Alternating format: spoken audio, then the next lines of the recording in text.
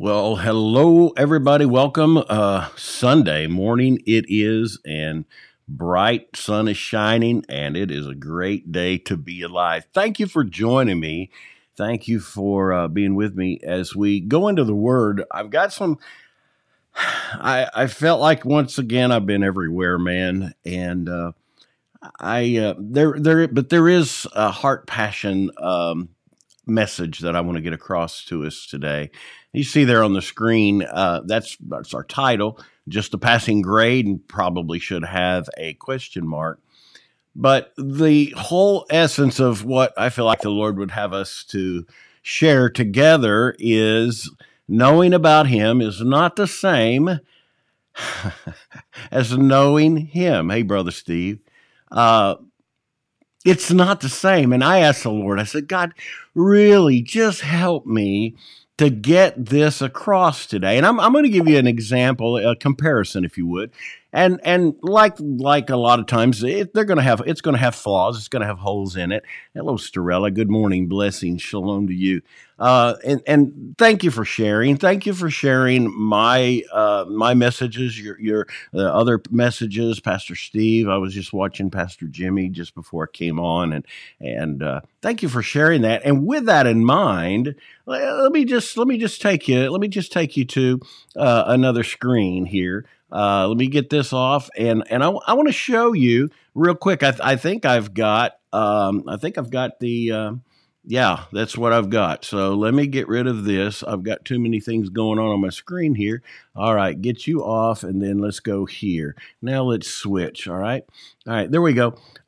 You'll see this is I've just got it live. This is my Facebook page, and as you scroll down here, you see just a passing grade, and you see that get a reminder. If you click that, then when you see this come on my timeline, it'll give you a reminder prior to. So if you get busy and stuff, it'll come on your phone, and then you see the share. Everybody's has this. All that are watching me, and you that share as well. Pastor Steve, he's on here when he does a broadcast. He's got the share button. I want to encourage you. All it takes is clicking that share button, and consider if all we had right now at our disposal was the tool of the internet to get the gospel out. That's a pretty powerful tool that the early church did not have. And sometimes all it takes is sharing that on your timeline for somebody else to get it. And so that's my little lesson there. And of course, you can go on here and you can share any of this and come back to it later. I think you all know that, but sometimes it's just worth sharing. Now, let me give you one more thought, and then I'm going to get into scriptures. We're going to be in Mark 5 and 6, actually the end of chapter 5 of Mark, first chapter of 6, because I'm reading in there this week, and I'm like, how in the world did there so many people have, and I got that all across my face. Let me bring it down here for you. All right. Knowing what the Bible says it doesn't necessarily change you. It may change you for a little bit. It might change you momentarily. And I think you'll have to agree with me on this way of thinking, because what really changed me is knowing Him. All of my life, I was taught about Him. I grew up learning about Him. I grew up being more educated about Him. The Bible was my textbook, if you would. And as I grew older and I felt a call in my life, I started doing the same things. I studied so I could teach. All right, I studied the textbook, and let me put it to us this way. Perhaps, just perhaps, if we liken church and our religious experiences to going to school, it's like all over Sapulpa, any town, we have all these different churches, but let's keep it in school theme. So we have all these different campuses, and every campus they have professors, they have different people that are teaching, professor like a pastor. So you get where I'm going. So now let's look at this. Some of us have gone to the same campus, the same school, all of our life because, well, my parents went to the same campus and they were taught here at this campus all of their life, and then the ones before them, or excuse me, it's a series of campuses, and they have different locations across the state, maybe even several states, and so our parents was kind of, they got into that education. And so that's where we're staying. We even get to the point where it's like today, well, maybe I could start it this way. All right, students, I'm here to teach us another lesson from our textbook. And I hope you have your textbooks because, see, it's Sunday school day. It's the day that we are to learn more about him. Are you following me? I'm telling you, I'm convinced with all of my heart, and I can't help but get passionate about this. People are sitting in campuses across the world, across the United States, and they're learning more about him, but not having a real relationship with him. And I've got to say it again, there is a huge, huge difference in the two. So let's go back to, as I started teaching as well in the campus where I was positioned, I would learn because I was going to teach. So last night, Saturday night, back then, I would study and man, I'd get my textbook and I'd find a place that I'd think the students would learn and they would get something from. And so, man, that was my religious duty. And I couldn't go out to eat. Lori and I was just, hey, I gotta take care of business. So I would do that. And then come the next morning, class day, Sunday, I would begin to teach, and everybody would get their textbooks out and we'd all go through there and we'd learn and all right, chalk it up. I've been to class this week, and we might even come back to, tonight. We might come back Wednesday. And what we have a lot of people that are learning a lot about Jesus, learning a lot about the gospel, but they don't know him. Can I tell you, you can know him. You really can know Jesus Christ as your Lord and Savior.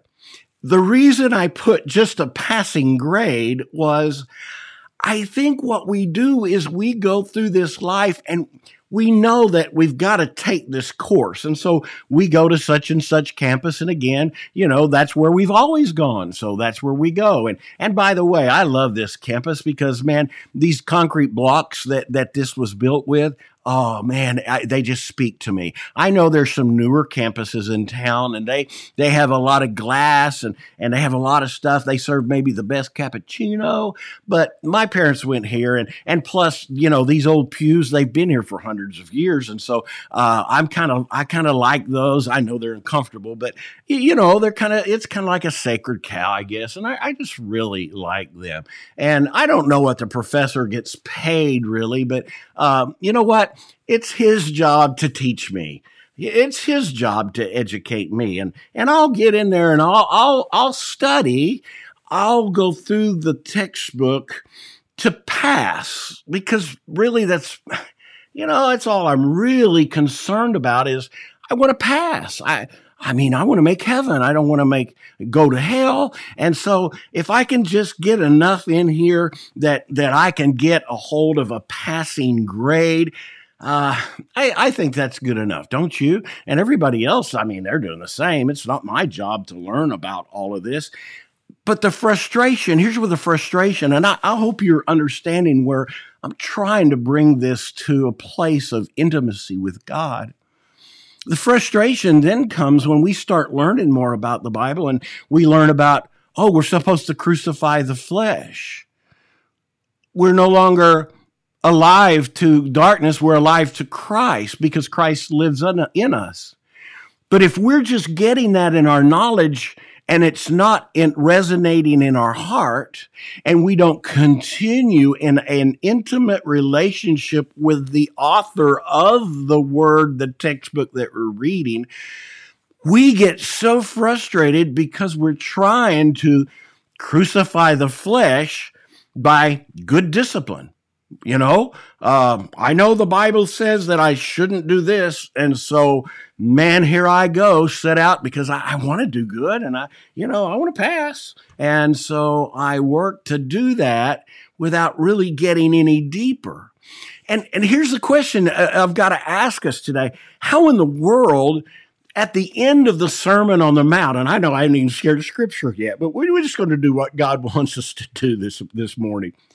But at the end of that Sermon on the Mount, you remember what he said, and we won't go there. You can go back. It's Matthew 7, right before chapter 8, I believe it is, where then Jesus sends the disciples on a crazy mission. Don't take any money. Don't take any extra sandals, da-da-da-da.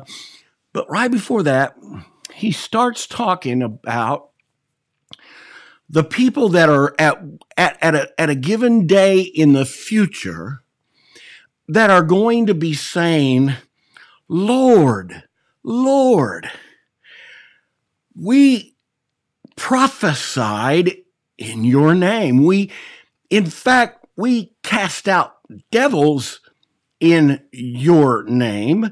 We did all of this stuff in your name. And he says, I never knew you. How does that work? I never knew. We're talking about God. You're the God of, you know all things. You know everything from the beginning to the end. And he's saying he doesn't know those people. There's another passage, and I'm just, because I've been everywhere this week, and that's the difference now. You see, I no longer study as the professor at the campus to just teach the students. I sit at the feet of the master every single day, and not just for a given amount of time so I can say I did my religious duty, but I spend time with the master every day. Mornings are my time. You can do whenever you want. But my question is, are you spending time at the feet of Jesus, or are you just letting the campus pastor teach you whatever it is that you need to know to get by, to get that passing grade so that you'll miss hell and make heaven? Friend, there's a whole lot more to this relationship and the blessed, precious promises of God, not only for a time in the future, but even right now, while we live here in this fallen world. God wants us to be blessed, and he wants us to have a relationship because his plan is to spend all of eternity with you. That's what his plan is. So let me show you, and I've spent a little time here, and I'm not gonna apologize, but I want to show you in just this a little bit. And I'm not going to read all the verses, but let me give you a different look. I've got it here on the screen. I know. Let me get rid of that so you can see a little bit more. But Mark. Jairus is he's a ruler of the synagogue, and here it is over here in the verse 21, when Jesus was passing over again by ship unto the other side, people gathered to him. He had a lot of crowd gathering around him, and this is a familiar passage. I know you'll remember the woman with the issue of blood for 12 years, but right before that happens, Jairus, the ruler of a synagogue, he sees Jesus. He falls at his feet, and I'm just paraphrasing here. You can see it there, and besought him greatly, saying, "My little daughter lieth at the point of death. I pray thee, come and lay thy hands on her, that she may be healed, and she shall live." Now, where did he get that faith? Where did that guy get that faith? Because, see, I know of, let's go back to the campus and the school, students that have been studying about him for many years. Some of them maybe the majority, if not all of their life, and they still doubt. They still have major unbelief. In fact, They just really call on him when they are in a real pressing need. Well, Jairus was definitely in a pressing need. His daughter's about dead. She's lying there, and he knows that if Jesus doesn't get to her, she's going to die. And the verse goes on, and I just want you to put yourself in the position of one of these people. Here you are, your daughter's dying. You've come to Jesus because you've heard that Jesus heals. And it goes on, and he says, and Jesus went with him, and much people followed him and thronged him. Now, they thronged him. I mean, the crowd was just pushing against him. And it says, and a certain woman which had an issue of blood 12 years. Now, I'm going to jump real quick because you all pretty well know the story. You know the story that this woman spent everything she had because she had, Scripture says, a fountain of blood. And if you have a fountain of blood, I mean, you know what's going on. But first of all, my question is, we have all this crowd of people. Was this woman was she the only one that had a need? She's the only one. Our Bibles record, our transcripts record that went after Jesus. And here's what she said. Remember what she said. By the words of our mouth, we get blessing or cursing, life or death. Remember that. And here's what it says. It says, certain woman had an issue of blood 12 years and had suffered many things of many physicians and had spent all that she had and was nothing bettered. Sounds a whole lot like today, doesn't it? But rather grew worse. Then, when she had heard of Jesus, came in the press, in the crowd behind, and touched his garment. For, she said, if I may touch but his clothes, her declaration, my friend, was, I shall be whole. What kind of declaration are you making today? And what is it based on? Is it based on, well, I know Pastor Mike has said, if you'll do this, this will happen. We've kind of reduced God and his word to a bunch of formulas. Well, my professor, he's got a new way of looking at this, and you ought to hear him. And I don't go anymore, but I can. He has online classes just like this. He has online classes, so we don't even have to. You know what? We don't even have to go to church. We don't have to carry our Bibles anymore because, well, it's given to us on the screen, and here it is. We get all of our courses online. How about you? Get all of our and I understand. I mean, I love having you here, and everybody's going to go, well, what is the bell off of here? No, but what I do want us to understand is that as long as we continue in that vein of just an education, just passing a grade so that we can make heaven someday, we're missing out on the greater blessings that God has for us. The more I spend time at his feet, the more I understand the scriptures. There was a time when I would go into the scriptures to prove a point, perhaps. There was even times when I preached topical messages. So I'd come up with a really neat title. There was a day and time that was really cool, the better title, and I get some pretty decent, just a passing grade. That's a pretty good title. But I didn't come up with that and then substantiate the word to meet the title. Now it's reversal. I'm sitting at the feet of Jesus and I'm spending intimate time with him. And then he brings these things to light and it just then all of a sudden makes sense. So don't reduce God to a formula in this is the way you pray and it'll get results. We've reduced God to a prayer list at times. God's way more than a prayer list. And listen, when I'm praying throughout the day. In fact, all day long, I'm talking to Jesus. We're spending time with one another. I consult him on the smallest things, and I may not fall on my knees, go to my face, get a prayer shawl, but I may very well go, now, Lord, I'm about to walk through that door. If you don't want me to walk through that door, can you help me just to know? Can you give me one of those nudges that the Holy Ghost does so well? So let me get back, and then we'll close. I don't want to spend too much time. I don't have much time to spend because I'm going to the to meet at Beams of Light in person, and I want to share with you a song that will just bless your socks off.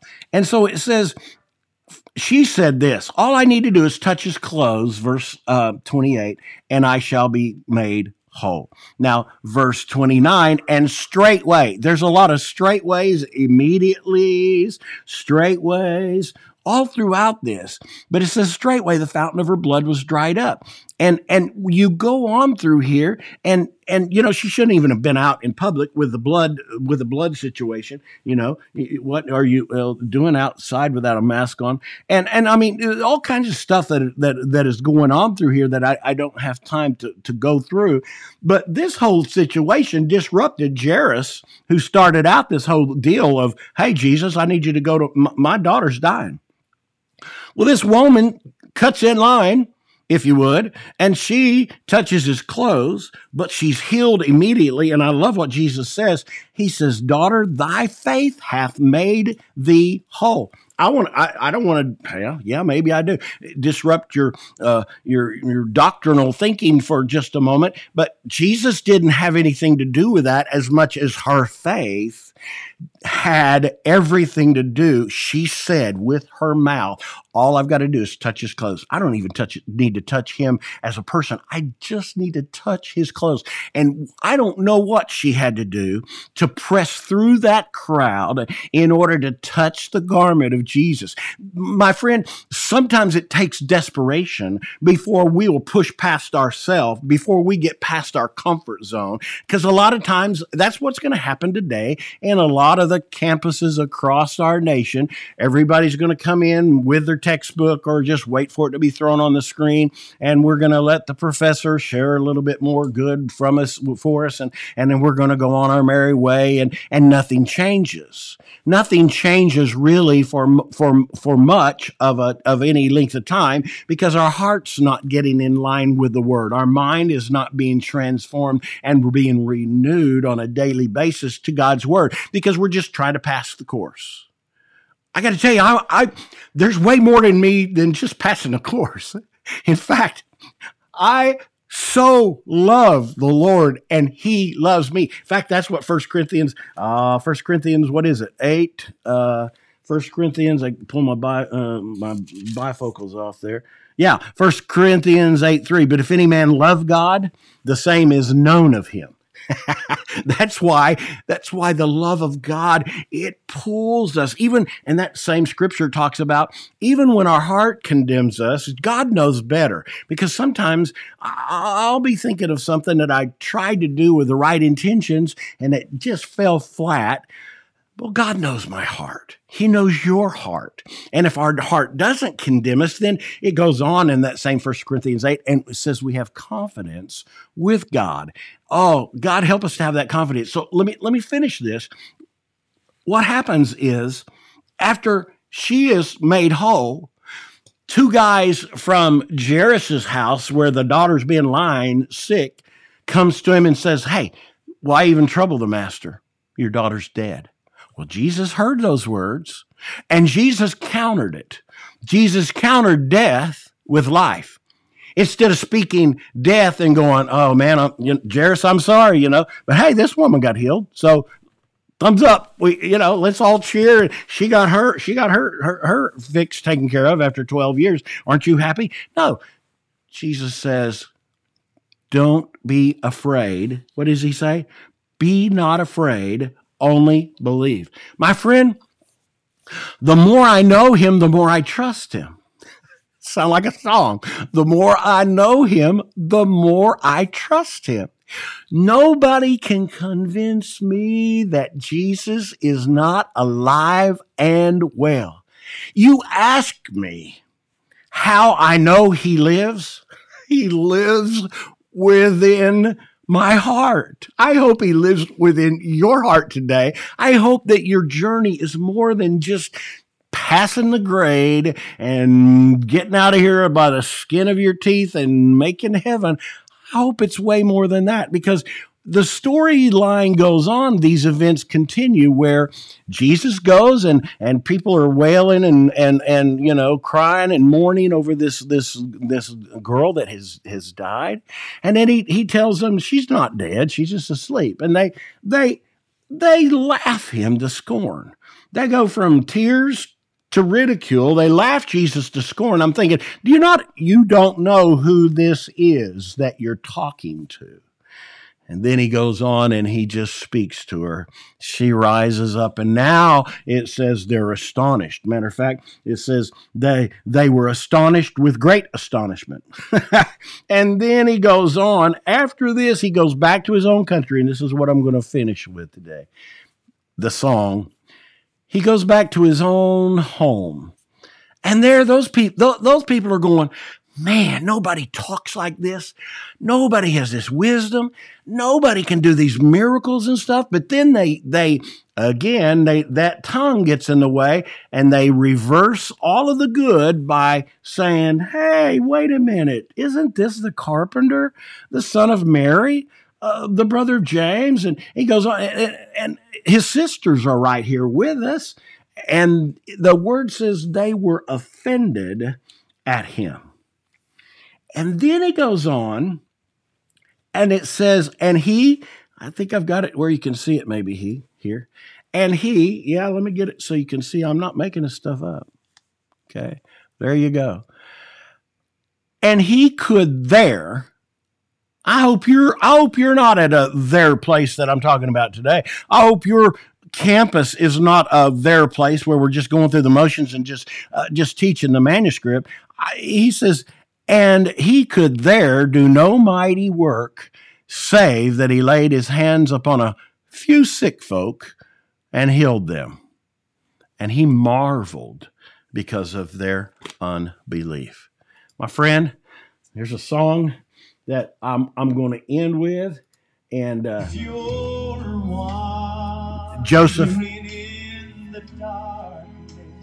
Haberdank and Rodney Griffin wrote this song. The Perrys are singing it. They're over here on my computer on this side.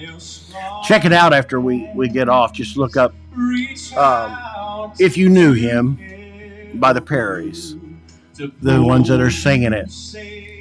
And maybe that's where you're at. You're just wandering in the darkness. You're just going through the course. You're just... Listen. I've stood where that stand is, just going through the motions. But no longer, because I know him. I know him like I've never known him, and you can too. You can know Jesus. Push the stuff aside. See, that's what he'll do. If you'll just take one step toward Jesus, he'll run to you, because he's waiting today to run to you, to live in your life on a moment-by-moment basis, not just be there for your class to get a passing grade. He wants to live in you right now and for all of eternity. God bless you. I love you.